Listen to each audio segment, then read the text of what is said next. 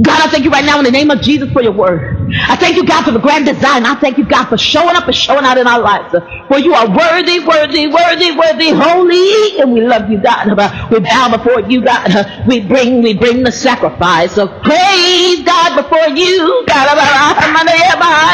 And we worship you, God, in the beauty of holiness. Holy is beautiful. And we bring it, praises for holy before you. For you, we lift you up and we worship you. You are divine, God. You are the vine and you are divine. You divine, just like that, right, God? I thank you, God. I thank you. Hallelujah, God. Hallelujah, God. If it be thy will, let this cup pass from me. I keep hearing that scripture over and over again. Hallelujah, that scripture of sacrifice. Hallelujah. I had the opportunity. I'm glad my pastor does not listen to this thing, so I'm going to share something with you as a testimony about breaking my heart right now. I had the opportunity to lay down something I wanted since I was 6. Lay down something I wanted since I was 6. Twofold, that figure and discipleship. Had the opportunity to lay it down and say, if it be thy will, I still want to do this thing. Nevertheless, I want what's best for you. Miss Andrea too. I want what's best for your kids and the congregation too, and the body too. I lay down what I want to. I lay down when I want to. I lay down when I know I need help. I've never been able to do this thing on my own. I can't fix my own heart. I can't even get to the place where I need to be. I need help. I need help. I need help. This raging fire of God inside of me. But even what comes out of me, I've got to pass through the place of my emotions. It passes through the place of my emotions. And sometimes the emotions put into it, and then there's a grip on it. And so I need somebody to come into my life and stay with me and be that dad figure for me and hook on to the emotions and rip them apart off me, so that when the word comes out of me, it doesn't sound like welfare. I don't want my word to sound like soulless. When my word come out of me, I want it to sound like God's word. Right? So I don't want my word to come out of me at all. We bring a sacrifice of praise. What are you doing that? What are you doing that? Better yet, I'll help you out. Into the house of the Lord, we bring the sacrifice of praise. Into the house of the Lord, and we offer up to you the sacrifice. Y'all thought I made that up. We bring the sacrifice of praise. I just brought the first line. And I stopped there. Because the rest of it is asking God to do stuff. And I just want to bring him. I'm not asking him to do anything. I just want to bring him. I just want to serve. I need to serve. To serve, yes, God, to serve. I need to serve. Come on, I'm about to serve. Not to surf. To serve. I don't want to be on the waters. I'll be in the pool. I like working on the pool, but I want to be surfing. I'll be on land. I want to serve. We bring the sacrifice of praise into the house of the Lord, and I offer up to you the sacrifices of thanksgiving, and I offer up to you the sacrifices of praise. Oh, we bring the sacrifice of praise into the house of the Lord. We bring the sacrifice of praise into the house of the Lord, and I offer up to you the sacrifices of thanksgiving, and I offer up to you the sacrifices of praise. That's good. Just like that. In that inflection. God knew what he was making when he made me. My cousin Crystal, she born a month and a half after me, and she, her mother was my mother's sister. And so I'm like, in personality, I'm like my mother, right? I just have Jesus. I'm asking him to tone it down. Help me. Jesus, help me tone it down. No, you're supposed to be in there with that door. So I'm over the door. Tell me, turn down, right? I'm asking Jesus to turn down. She just don't have to ask Jesus to tone nothing down to her. Crystal's timid, but she will kill you. That's the thing. I'm boisterous. I love you. I love you to death. I squeeze you like, remember, I'll squeeze you like some cartoon characters be squeezing each other until their heads be popping off. I will squeeze you in a hug. I love you. She will really kill you. I'm telling you, you gotta be careful with them quiet ones. You gotta run. Learn how to run. Run. They say, I'm running for my life, Lord. You better be. You better be. Hallelujah, God. I said, I got an opportunity to say nevertheless. I got an opportunity to be a living sacrifice. He don't know it, right? I got an opportunity to lay down what I wanted. I've wanted this more than anything in my entire life. As a matter of fact, when I named Toy my mentor when I was 10, I expected that I would get it. I did not get it. What I got was, I'm not your mother! So, okay, I had to accept that, right? And then because Lois wouldn't give it to me, and then Toy wouldn't give it to me, and so everywhere I went, I was asking for it. I asked the boy for it, and I ran after her for 10 years, trying to hold their coats, paying their rent, clean up their house. I did everything that I knew in my power. When I came home, I would bring them tea. Bring them tea, hot tea, until they threw it back in my face and said, we don't want that. Stop giving us tea. Right? So I started cleaning because I didn't know how else to say thank you for just offering to give this to me, even though I never got what they were offering. So I've been asking for this for over 3 decades, and now I got the opportunity to lay it down. And see, I want this, but I love you more than what I want. I've wanted this my whole life, but I love you more. I can tell you about that from my whole life. I know, I can tell you, I've never wanted anything else. Never. I've wanted things, but this is my desire. So much so to the point where I just thought I would never get it. And so I just held it, I pondered it in my heart, like Mary, I pondered it, to the point where it almost made my heart stop, clear. And then God had to bring me back to life. Could that be with a hole in my heart and has never closed? While my heart is leaking day and night, while my flow is stopped, my blood can't flow right, because I just can't get my heart right. My heart needs to be fixed and my mind needs to be made up. And I can't get it right. I can't do it. I need help with it. I started to text him and say, I need it. Just give it to me. And then I realized how much I love him. And his wife. Don't get it twisted. And his wife. I will never put him in a position where I think that I am more trouble than he deserves. Not that he can handle. I'm telling you, woo, my God, that man is off the chain. But not because I noticed. I said, wow, I'm texting him, and he's my boy. I'm talking has changed. I'm not talking from a place of desperation. I do a little bit, except it's not done to. Oh, I'm in pain. See my pain. Help me see my pain. I'm texting him from a place of, I need this. I want this, but check this out. You got God and I got God. I love you, and I would rather you have God. I'd rather God have you. I'd rather God have you wrapped up in his arms, stress-free, than to be dealing with somebody like me that will stress you out. I love you. But even if though I have not figured this thing out, I'll figure it out for you right now. I will not ask you to do something that I know may stress you out. I will lay down what I want. I will give this thing more over, more above all. I will come a because of my and if thou, I will give it all, and nevertheless, and I will walk on out. Nevertheless, not my will. How many of you can say that you said it? Let's say in the past week. Not the one thing that you want more than anything. I'm just sharing that with you, right? He doesn't know. He has no idea. That I swiped left on him when I really wanted to swipe right. How many of you swipe left on someone to protect them from you, from what you want? I did a couple of years ago with Louis, David. He don't know it either. It's my thing. It's my way of showing love. I came home and screamed and cried. Still crying for what, 3 years?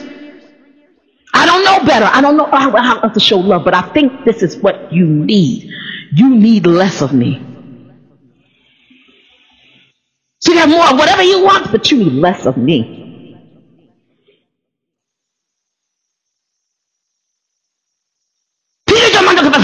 fell to his knees and he said, Lord, forgive me. Now here's the thing. I'd rather, somebody told me, Paul said, he said, James, sometimes it's better to apologize than ask for permission. I doubt it. Wait, hold up. I'm channeling Tri-State Fellowship. I doubt it. That's Thomas from Tri-State Fellowship. Cartoons. I doubt it. Where's the cartoons? When the cartoons coming back? I doubt it. Just like that. I think it was Pastor David Digia's son. I did that voice. I doubt it. Just like that. I like it. I like it. I've channeled that just now. Okay, I'm back.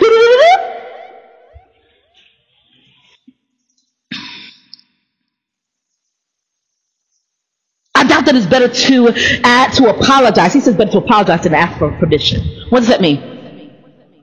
I used to do it all the time. That's why I said no. Absolutely not. I will not. Especially not with people I love. Not my pastors? No. Definitely not. I'm apologize. This is Jamie. I mess up. Right now, I'm a Peter. I told you about that thing. Tracy, I think she rigged it. But it said, find out what woman in the Bible you are. Find out what woman in the Bible you are. It said it. I saw it. It said it. Because I thought I may have had the wrong version. She said to me like 10 years ago. She said, Jamie, do this thing. I found I'm Ruth. So I did it. And it said Peter. And I said, excuse me. It didn't say Peter. It didn't put an A on it or nothing. It didn't try to fix it up. It didn't about Peter. What you mean, Peter? So I went back and did it again. When I did it again, I did it. I slowly did it. I made sure I clicked the button gingerly. Right? That's when I was using my mouse for my computer. I got a mouse and computer and thing, but I don't use that much unless I'm doing poetry and putting out poetry for the church. Right? But I got the mouse, right? And you click it. You go click. I clicked it slow motion. I'm telling y'all, I clicked it slow motion. You know what that thing told me? Peter. I said, I'm done with it. I'm done with it. I am not Peter. Maybe I am. Maybe the only way I know how to show love is show it through extreme sacrifice, laying down my life and then kicking my horse and then stomping it and then stabbing it. Why not? Everybody else does it.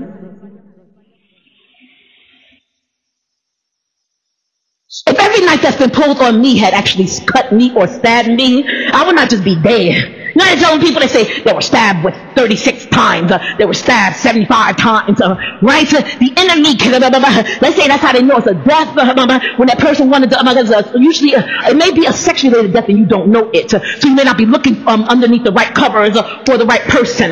Look under the covers and see who's under there, right? Because the person's under cover, right? Because that's the cover, but usually when a person gets stabbed 72 times, the person was dead after the first 10. Jodi Arias, 10. What's that man, Ted Bundy? Because a knife is a picture of what? Penetration. I'm just being honest with y'all. That science part of me, I love forensics. Why? Because I got faith. Faith inspires my love of forensics. God, I need some proof. God, give me the proof. He said, Jamie, here it is. Hebrews 11, the water. I give you substance and evidence. If you got evidence and you don't have substance, or if you got substance that don't have evidence, don't accept it.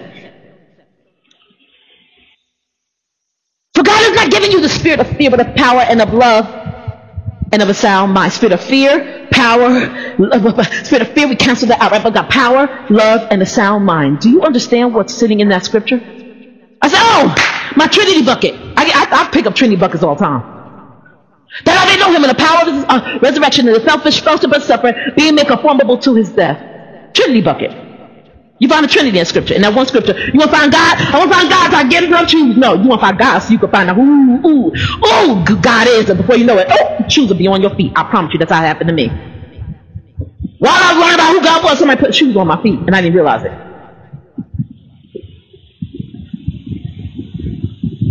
But God's not giving me a spirit of fear, right? Obviously, because perfect love, right, who is God, cast out, right, that's a spiritual type thing. God operates like a spirit, so if there's something spiritual in your life, you can't ask God to work with it, right? So perfect love, that's God. Cast out, that's a spiritual type thing. Fear, got to be a spirit, because otherwise perfect love will not cast it out. Therefore, but God has not given us a spirit of fear, and Timothy is an obvious thing. I don't even have to ask for evidence with that thing, right? Because it's just a common sense. I don't need evidence for the common sense. Some people want evidence for the common sense, and it just shows that you are dense. The people, come on. Don't say dumb stuff to me. Just about, okay, say dumb stuff in my presence. Not really. But don't say it. I said, why do you keep saying stupid stuff? And I was like, Victoria, because she's my Christian Elmo. I'm truth and she's love. I'm James and she's John. That's just what God showed me. So we have a little meetings. We have a little timed and scheduled meetings every month. I said, Victoria, so why do you keep saying stupid stuff to me? She said, James, it's only because of the fact that you have this sort of this. The same thing Pastor Tim said. You have your own brand of godly justice. That's not bad justice according to the word, but there's not much love with it. But you're not even kind to yourself. She said, maybe they don't know it's stupid. I said, no, they know it's stupid. Because they're able to figure out the Korans and the Buddha-ons. What's the Buddha got? What book Buddha got? Buddha-on? I don't know. And Sun Yun the Moon-ons. They're able to figure all that out, and then they come up, Jesus did what? That's my friends, y'all. That's my friends. I like messing with them. Jesus did what? I say it to them. I just say it on here too. They know. They listen. I send them the original file. I talked about you. you got ups. You got credits. I see a little tag back come at I thought about you, and I talk about you. I love you. I love you. For God has not given me the spirit of fear, but of power and of love and of a sound mind. How do you find God in that, Jamie? I don't find God. God is not allowing for me to be discovered. Nobody found me, Plymouth Rock. When they landed on Plymouth Rock, I was not underneath it. Get this bow off of me! They never found me. And when they landed at Plymouth Rock, you don't find me. You don't discover me. Grace found me. Grace is amazing. So grace can find stuff. You can't find enough. You can't even find yourself. You done found me. And just the same, you can't find God. God is not found. I didn't find God in anything. God is there. The evidence is there. The proof is there. God is about He said substance and evidence. The evidence is there. It said God has not. It didn't say Buddha has not. I'm just using it as if you, right? It says the shoe has not. And then it said the door has not. It said God has not. How do you find? If you're looking for something, it's obvious that the thing is not in open sight. It's not it's not out there for you to see. If you're looking for it, you got to look under something and see if it is under there. There's a question about it. There's no question about where God is in the scripture because it says name right now. I'm obnoxious, right? I think that's why my atheist friends keep me. Some of them walk away from this gym. I can't handle you. Okay, bye. See you in the Gulf. That's so rude. You know what Gulf I'm talking about, right? See you at the Gulf. I said that to Susie, and she just shook her head. See you at the Gulf. See you at the Gulf. Not any Gulf you think I'm talking about. The Gulf. We talking about Lazarus. No, rich man. Why are you working trying to get your Monday? I got testimony and I'm being rocked all day in arms of Abraham until I get the God who's going to rock me, until I get the God who's going to hold me, until I get the God who will give me back everything that Lois and James did not. Until then, I got somebody here that's helping me reach that spot until I get the God. I know he's that. I don't need bomb. I know he's that. He's right here. Hey, Waldo, he hide from you. He definitely got on that turtleneck. He don't wear stuff like that. That's ugly. It's kind of ugly. Admit it. It's not even good for Waldo's complexion. He know it. Waldo know it. But Waldo wants you to be able to find him. So I'm trying to help you out. That's Waldo helping you. God help you because he gave you the word of God. And he put his name right there.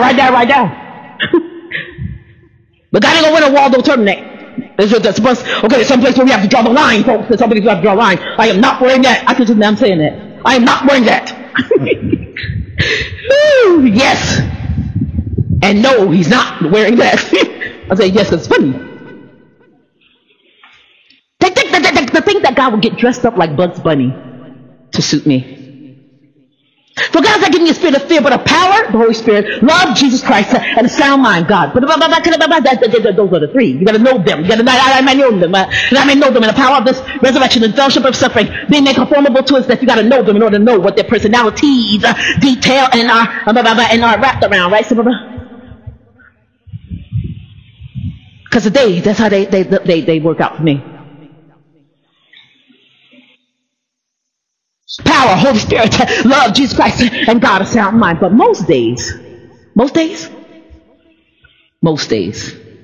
it's power, Holy Spirit, God, love, and then I could have Jesus Christ, that sound mind, where I have the mind of Christ, and then God would be love, right? So he says, you love one another, for love is of God, and everyone that loves this is born of God and knoweth not. He that loveth not knoweth not God, for God is a love. 1 John 4:7-8.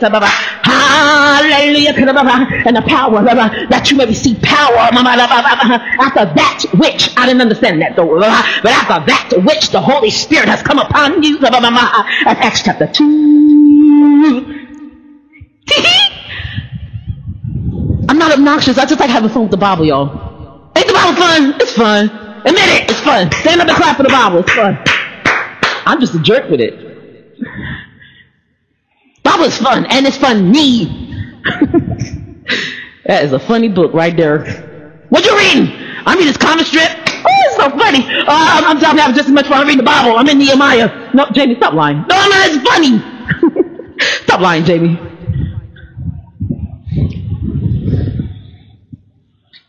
It's all funny. It's all good jokes. It's all good games until you switch dispensations. And when the name of the game changes and God presents himself a different way, because he says, I gave you 39 reasons from Genesis to Malachi, about 39 reasons, 39 ways to say I love you from Genesis to Malachi, and then 400 years of silence in between was only silence because you are dense, and you condense what I'm saying into silence. I was not silent, I was only silent for you. But then when Matthew started up again, he said, I'm going to start up and I'm going to give you 27 more. And the best part of it, since I'm an epistle, I'm the 67th epistle, then he said 27, 28, 29, you're an epistle, 30, you're an epistle, the 31, you're an epistle, 32. You know how big the Bible is? That's why we can't get it off the bestsellers list, because it keeps increasing. Every time somebody comes to him, it keeps increasing in size. And data, and proof, and evidence. Keeps increasing in evidence. Yeah. I love forensics for that reason, because every time I turn around, God is giving me evidence of who he is and what he's done. I say, what? I'm sitting at the table, I said, what? And again I say, oh, rejoice. Rejoice. Ooh, bring that key down, Jamie. Don't even try that. Rejoice. Rejoice. And again I say, rejoice.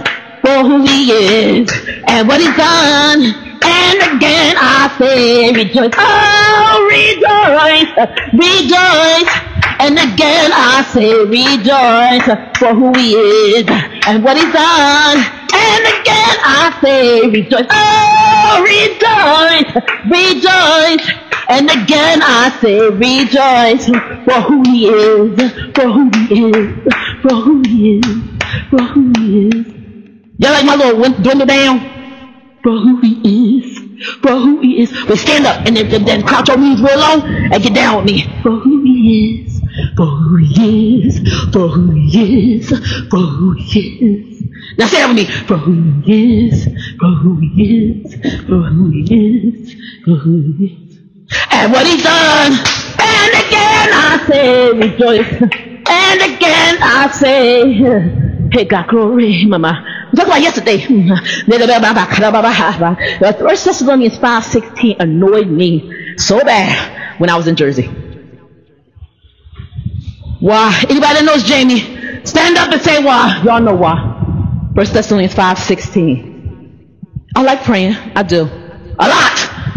I'm addicted. Don't tell nobody. I think I should join a support group, a PA, Prayers Anonymous. They gotta be anonymous though, because wow. Go in there, and then I slipped. I prayed 75,000 times a day. I slipped. What can we have addictions like that? I slipped. And I started praying while I was on the street. Y'all know, I was walking around yesterday and I was listening to my blog. And just one of these blogs just got me. And I said something. I was like, wow. I slipped. I slip and dip. But when I slip, usually when we slip and fall in somebody's bed. I always ever fall in the bed with God. I slipped. You never slip again. Let's say you're in the bed with them, you're cahoots with them.